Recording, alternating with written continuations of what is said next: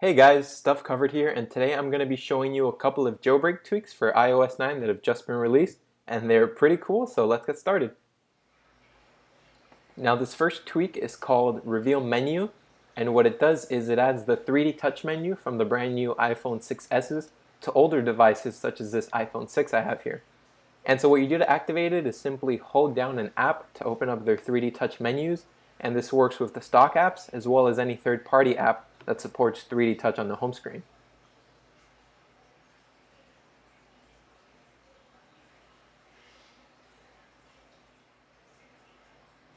Now, it is worth noting that this current version doesn't yet support every single stock app, such as Maps or Photos, but there is a fix being worked on. And as you can see here, I'm running on an iPhone 6, since there's no little S box, and I am right now on iOS 9.02.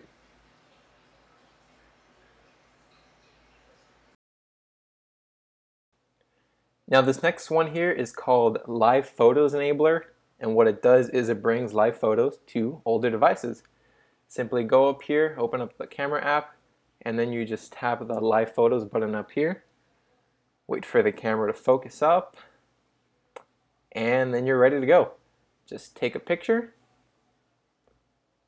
then you can go to your photo, and then simply press down to view the live animation.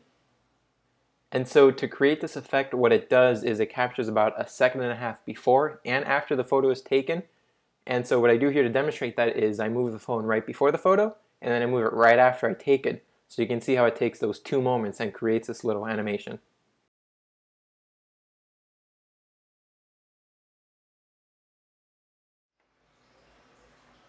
As of right now, you can set these photos as your wallpaper, but what it will do is it will actually set the photo as the wallpaper in the lock screen, but it won't actually display the animation when you press down.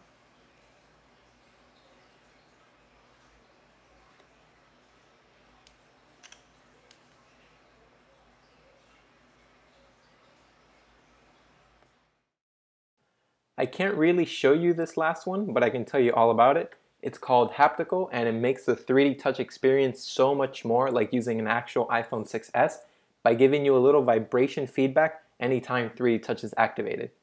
It does, however, require a 3D touch tweak, such as RevealMenu, which I showcased earlier in the video, but once you have one installed, it'll work like a charm. Well, that's it for now, guys. Thanks for watching, and I'll see you in the next video.